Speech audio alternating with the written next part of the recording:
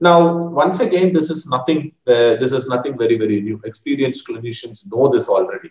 Now, when it comes to correction of the keratoconus, you do therefore have a lot of different options that is there for you to correct it, all the way from spectacles to your most advanced scleral contact lenses. There's a whole range of them that are there that are meant for the correction of these lenses and correction of this condition.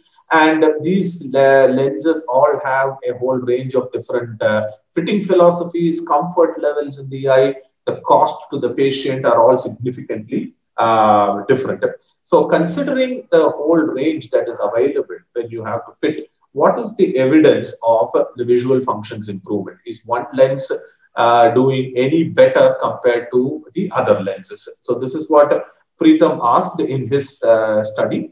And what we found is data that is similar to what I showed you earlier here. This is the old data that I showed you in terms of spectacle correction.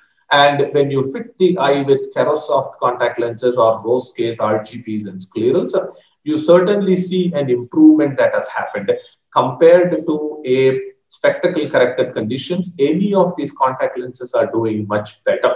And the improvement is more so for the severe guys than for the early eyes. But what was a little bit lukewarm in terms of a response was there was no significant difference between the performance of these four lenses.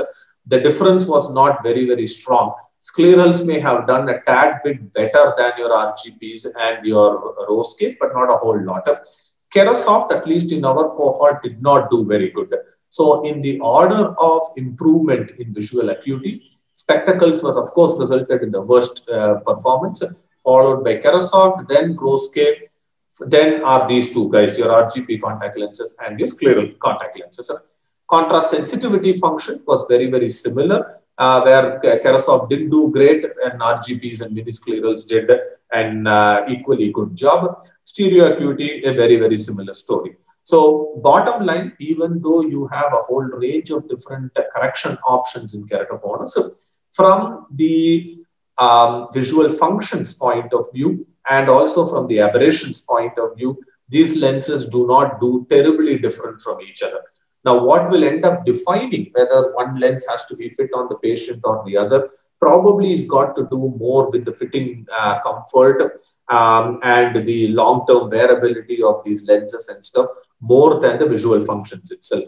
Cost is also likely to play a very predominant role because the scleral lenses are at least 10 times more expensive than your RGP lenses. So depending upon affordability also, the choice of the lenses may actually define. But at least from the visual functions point of view, they all do more or less similar.